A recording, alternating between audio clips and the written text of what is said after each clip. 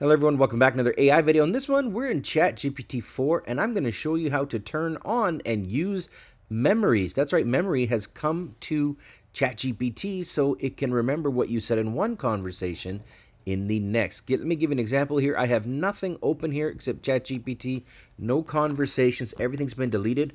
What is the name of my bulldog? I'm going to hit that, watch this. Your bulldog's name is Kingston. It has remembered that. Let me go through this with you step by step. All right, so the first step here is this should be on by default, but this could change in the future. So I'm going to click on my name down here at the bottom left, and then I'm going to go ahead and click on settings. When you do that, under personalization, so it's general, then it's personalization, you'll see memory, and you'll see there's a little toggle switch. So you can go ahead and turn that on and off. So let's just go ahead and turn that back on. Come on, Curtis.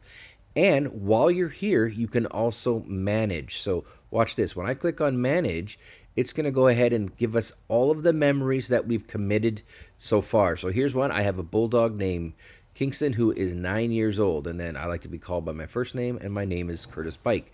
These bottom two here are in by default. So that just comes with automatically. And then there you go. And if you want to turn it off, like I said, you can either clear ChatGPT's memory or you can just turn this toggle off. All right, and if you want to give it a memory, it's automatically on, but I'm just going to type something in like, I live in Canada. And then I'm basically just saying, hey, remember this. So let's see what happens here. What is it going to say to me now? Curtis lives in Canada. Manage memories, click on that, and then I can go ahead and add that in as a memory. So got it, you're in Canada. How's the weather up there today? It's not very good, actually. Memory updated. Do you see that right there? So that is the entire process in a nutshell, guys. Thanks for watching.